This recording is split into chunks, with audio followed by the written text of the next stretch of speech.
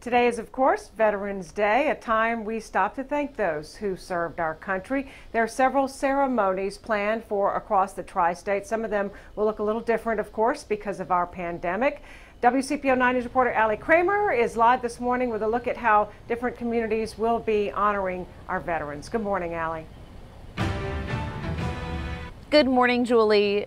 We are live out here in Clermont County this morning. In Union Township specifically, this should look familiar. Veterans Memorial Park, they always host a beautiful Veterans Day ceremony, and today will be no different. It will be socially distanced. We'll be outside, a meet and greet between 10 to 3, and then a sort of smaller ceremony to recognize those veterans who are able to be here around 1 o'clock. But, you know, everyone's kind of shifting things around a little bit to still be able to honor our veterans today, but of course keeping them safe as well, and that's why things are going to look a little different at the Warren County Career Center. They hold an annual breakfast for veterans every year. This year it will be a little different. The junior and senior culinary students are still going to be prepping the food for breakfast for area veterans, but they'll be handing it out to go. The drive-through breakfast runs from 8:30 to 10 this morning, and students are ready and excited to still be able to thank our local veterans.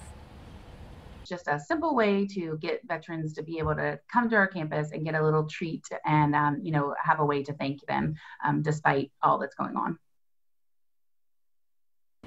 Now, those students still really looked forward to that breakfast and wanted to be able to do just a little something for our veterans. And you know what? The ceremonies continue really across the tri-state, both in northern Kentucky and up in Butler County. We're going to tell you about a really special one that has been scaled down a little bit, but still has room if you don't have plans today. We'll tell you about that coming up at 6:30. But for now, reporting live in Union Township, Allie Kramer, WCPO 9 News.